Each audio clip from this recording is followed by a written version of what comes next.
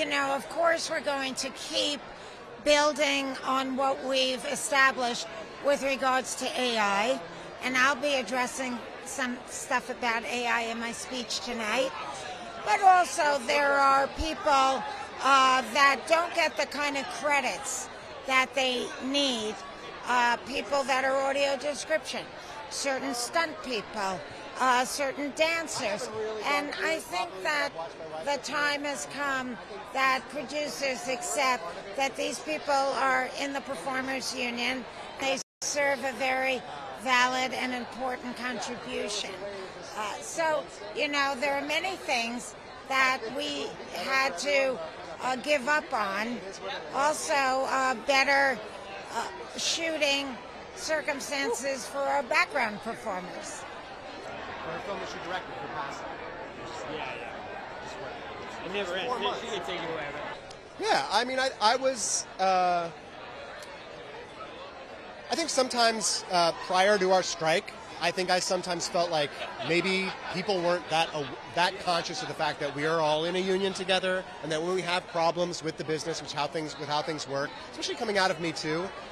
During MeToo, I was like, I always had this feeling like, why are we not dealing with this as a union? Like, why is this not something that, or why are we not using each other more as a resource in terms of being members of a union?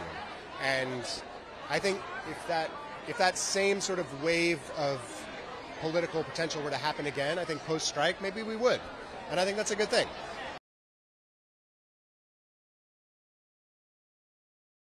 There's a structural contradiction with our union, which is that they're certain like top tier of actor, they don't need a union, they don't need an agent, they need a lawyer and a phone number, you know what I mean? Like, but I think the truth is that even those actors are pretty committed to this union, and people are really willing to stand together, and I think they showed this summer that they're willing to forego work and income for a fairly long period of time in order to get a better deal for the sort of like members who work for scale. And that's, I mean, there's nothing more beautiful than that. That's solidarity. Well, for Maisel, I showed up to the audition and I forgot to put deodorant on.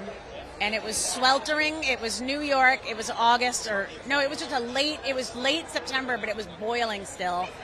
And I sweat through the entire audition, and they thought it was a choice. They were like, we really liked that touch of like, she works hard and she doesn't care. And I was like, yeah, that was intentional. Yeah. Where it got you. And look at where it got me.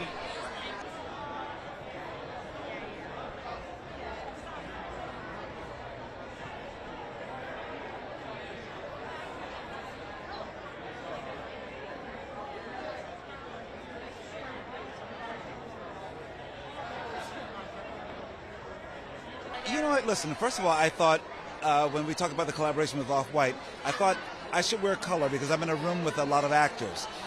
This is time for us to like show up a little bit more with a bit more color, not be austere. We're not in a business meeting. We're here to have fun. So I want it to look like a party. I want it to feel light, and I want it to feel structured, and that's what we came up with. The pin. Oh, yes. It's an organization called Artists for Ceasefire, and it's not a political organization. It's a humanitarian organization, because everyone is trying to urge our leaders to really step up and do more to stop the killing of innocent civilians. That's really all it's about.